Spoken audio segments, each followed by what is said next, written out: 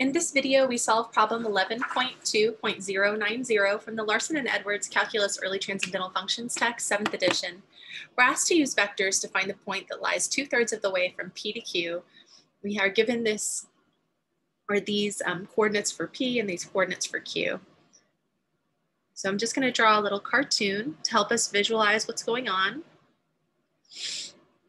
This is location x equals 1, y equals 2, z equals 5. And this point Q is at location 7, 8, 4. And we want to go 2/3 of the way from here to here. So the question is, if I split this into thirds, what point is that? Well, one way that we can find that point is first, we can find the vector from P to Q. And that can indicate the direction because we know that the vector from P to this point has the same direction as the vector from P to Q. So we'll start by doing that. Remember how we find component form for the vector PQ. We start with the coordinates of Q, and then we subtract the coordinates of P. And so we get a vector with components 6, 6, and -1.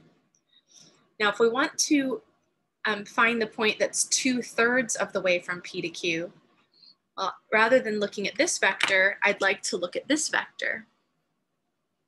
This vector has exactly the same direction. It's just 2/3 the length. So we will take this vector PQ and multiply by 2/3. And the way you do that is you just take each of the components and multiply by 2/3.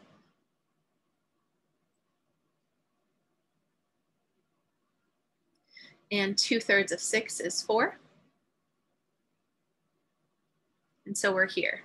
Now, a lot of students make the mistake of just writing this down. But these are not the coordinates of that point x, y, z.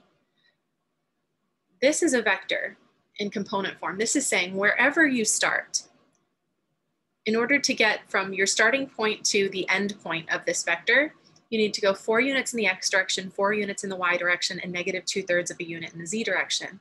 So to find this x value, you have to start here at p equals, or at p, which has coordinates 1, 2, and 5, and then you have to go 4 units in the x direction. If you started at x equals 1 and you go 4 units in the x direction, you're going to end up at x equals 5.